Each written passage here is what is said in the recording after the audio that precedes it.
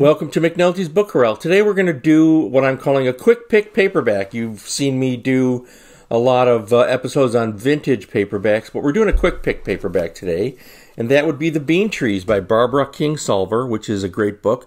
This was published originally in 1988, not that long ago, and this is the story of Taylor Greene, who goes on a road trip and finds an abandoned child and begins to care for her.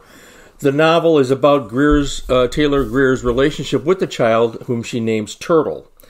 And it's also about the many interesting characters and events that happen along the way. It's really a great book.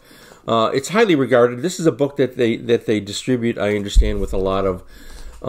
some high schools and community colleges give this as reading material, as they should. It has a lot of interesting themes, which includes racial prejudice, especially relating to Native Americans, aspects of motherhood, love, friendship. All of that plays a central role in Barbara Kingsolver's classic, The Bean Trees. Beautifully written book. Now, Greer names her newfound child, let's say, Turtle, which is symbolic of the mud turtles that this character saw in Kentucky. But over the course of the novel, as the story progresses, Turtle becomes something more, and the child demonstrates a connection with various natural elements. So there's a lot of symbolism in this book, is what I'm telling you, and it's very interesting to read. The supporting characters are realistic, they're colorful, and such as Maddie Luann, the Guatemalan couple, and so forth.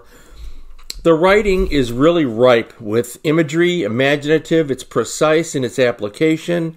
I found it very easy to get wrapped up in the characters. And again, this is now considered a modern classic from 1988. Barbara Kingsolver has published many, many other books, including a sequel to this. So I'll leave it to you to find them on Amazon. Not difficult to get your hands on this stuff. And so today's quick pick paperback, a recommendation, Barbara Kingsolver's classic, The Bean Trees from 1988. Stay well, stay happy, feed your brain, read a book.